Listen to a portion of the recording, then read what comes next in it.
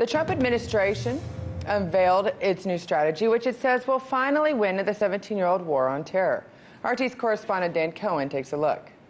National Security Advisor John Bolton announced what he called the America First national strategy for counterterrorism on Thursday. It focuses on the Islamic Republic of Iran, ISIS, and al-Qaeda. The proliferation of ISIS and al-Qaeda networks and their propaganda requires a new approach to address the threat to the United States from radical Islamist terrorists.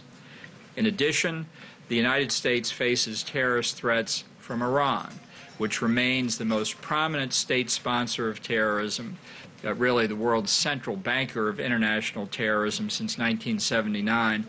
The strategy calls ISIS the foremost radical Islamist terror group and notes that al-Qaeda leaders are working to consolidate and expand the group's presence in several regions, including in Syria. That's likely a reference to Idlib province in northern Syria, what U.S. envoy to the anti-ISIS coalition Brett McGurk called the largest al-Qaeda safe haven since 9/11. While a Syrian and Russian military operation to liberate Idlib from its al-Qaeda rulers is on hold thanks to an agreement between Russia and Turkey, President Trump credited himself for preventing the operation after reading a report in the New York Times. It said that they were being surrounded and they were going in and starting literally the next day they were going to drop bombs all over the place and perhaps kill millions of people in order to get 35,000 terrorists. And I put out on social media and elsewhere, I gave Mike Pompeo, John Bolton, everybody these orders. Don't let it happen. Contradictions aside, Bolton warned this isn't the Obama administration, and while there aren't many differences between their respective counterterrorism strategies, one is in their approaches to the detention camp at Guantanamo Bay. President Obama promised to close Guantanamo, though ultimately he did not, and the Trump strategy calls to, quote, preserve our ability to detain terrorists and explore ways to better integrate and maximize the utility of this capability. Whether the Trump administration can deliver on its pledge to defeat terrorism while preventing other countries from doing so remains to be seen. In Washington, Dan Cohen, RT. For more, we go to former Pentagon official Michael Maloof. Thanks for joining us, Michael. Sure. Bolton stressed that the new anti-terrorism strategy will be different from the Obama administration's. What does that mean? Well, I think it means that there'll be more intolerance of Iran than the Obama administration showed. Clearly, what this is just a veiled effort to go after Iran.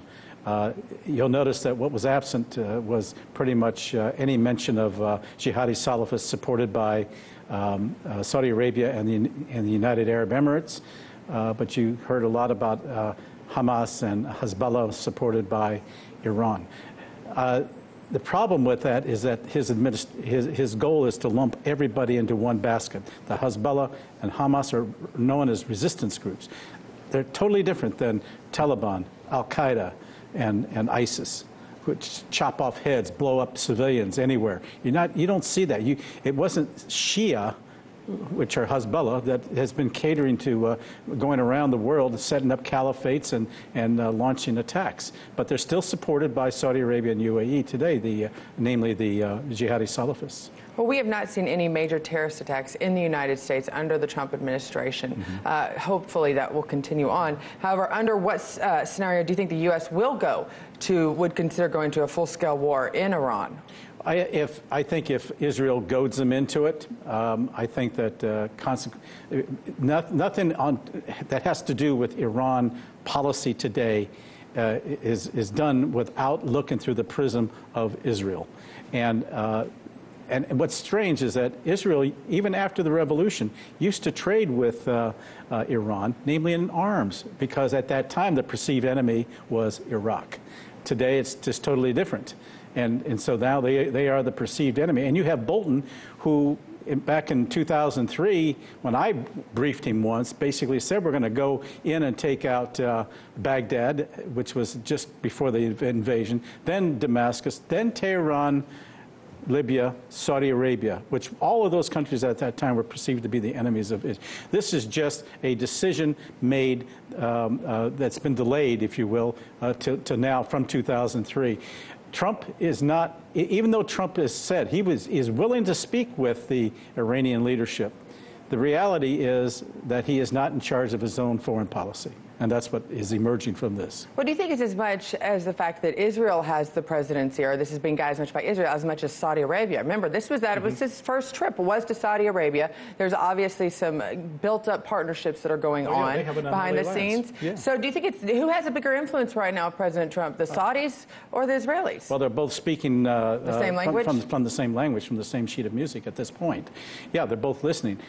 U.S. is supporting Saudi Arabia for its reasons, namely buying all of that military equipment and bringing in jobs. Israel because of his brother-in-law, because he has moved the embassy and all of that. So, you know, you got to consider now, Israel, in effect, is also becoming a terrorist state itself. It has threatened, basically, in recent days, Lebanon and the civilians who live in an area, purporting to say that there is underground missile manufacturing facilities. It has scared the Lebanese people like crazy because of that, and now they fear an attack. I mean, is that any different than what another state sponsor is doing? I mean, this is getting out of hand. Absolutely. As we continue to get more and more, I seem to think back to Iraq. I seem to think back to Libya. How can we? Are we witnessing the same sort of steps going forward here? Yes, this is a build-up to a crescendo of what we've already done. History could repeat itself with Iraq.